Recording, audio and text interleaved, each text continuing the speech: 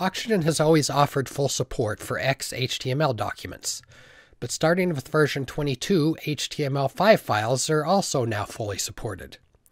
The purpose of this video is to show you some of the specialized HTML5 features that are now provided.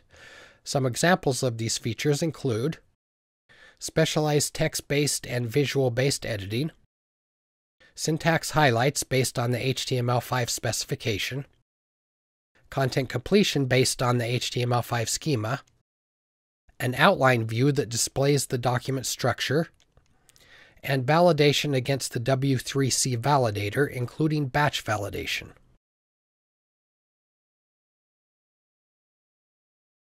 I'll start by creating a new HTML5 file using a built-in template, and I'll start showing you some of the editing features. I will enter a title. Notice that the content completion feature is available, and many of the elements include a link to the HTML5 specification. I'll go ahead and insert the paragraph and add some text. Next, I'll insert a table using a built-in code template.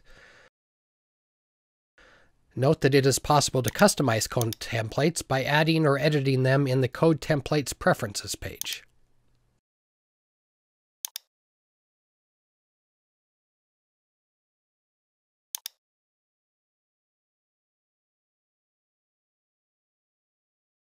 Next, to show you the specialized outline view, I'll open an already prepared HTML5 file.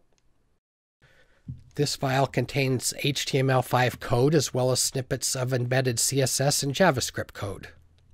You can edit any type of HTML5 document in Oxygen as long as it conforms to the HTML5 specification, and this is even true if it is not XML well-formed. In my example, you can see that some elements do not have a closing tag, and attribute values are not surrounded by quote characters. You can use the outline view to see the structure of the document, and to further assist you, the main editor and the outline view are synchronized. So if I click items in the outline view, you can see that they are highlighted in the main editor. You can also use the outline view to search for elements.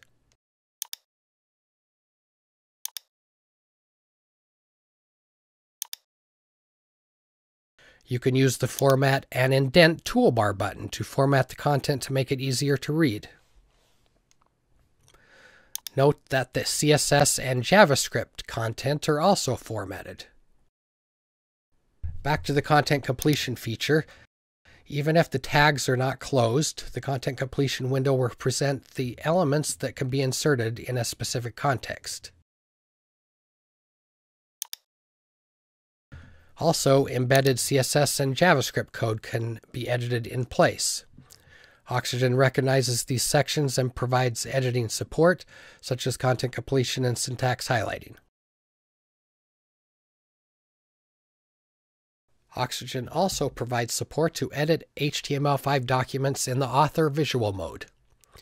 When I switch to author mode, notice that there is a message saying the document is not XML well-formed. However, once the document is modified, Oxygen will change the structure to be XML well-formed. This means that, among other things, all tags are closed and quotes are added around attribute values. If I edit a value in the table and then switch back to text mode, notice that the tags have been closed and quotes were added.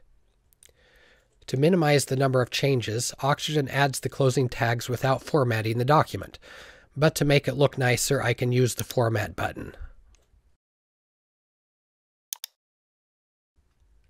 Then I'll switch back to author mode. Just like other built-in frameworks, notice that the HTML5 framework comes with a series of predefined commonly used actions. For example, I can use this action to insert an image,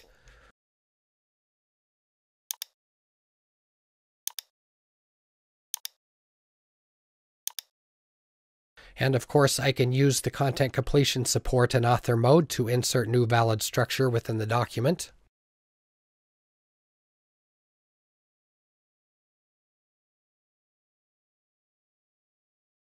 Next, to present the HTML5 validation support, I will use an already created project that contains HTML5 and CSS files. You can validate HTML5 documents using an embedded W3C validator. The validation operation can be invoked on an entire project directory. Notice there are some errors in some of the files, and I'll double-click one of them to open it. You can also validate an individual file. Information about the errors is displayed in the message pane at the bottom of the interface. Markers are displayed in the vertical stripe on the right, and the errors are underlined within the document. You can hover over an error to see more information about it. And the continuous validation support along with the error messages will help assist you in correcting the validation issues.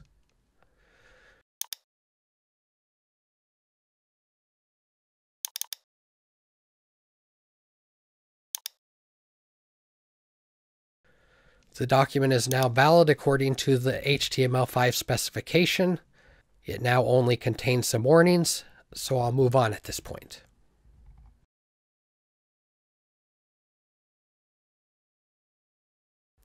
Oxygen also offers support to query HTML5 documents using XPath. For example, suppose I want to obtain all the term definitions from the document. I can enter a query in the XPath toolbar, and it generated some results.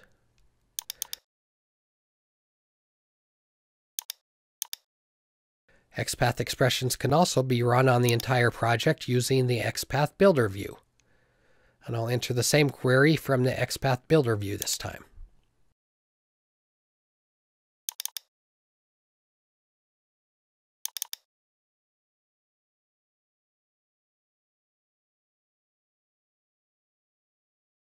Next, if you want to publish your project, it is considered good practice to reduce the size of the files by getting rid of unnecessary bits, such as white spaces or comments.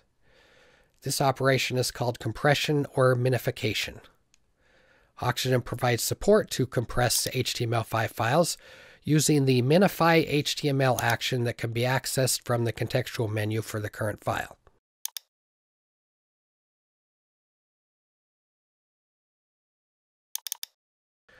You can also do this for CSS files using a similar action.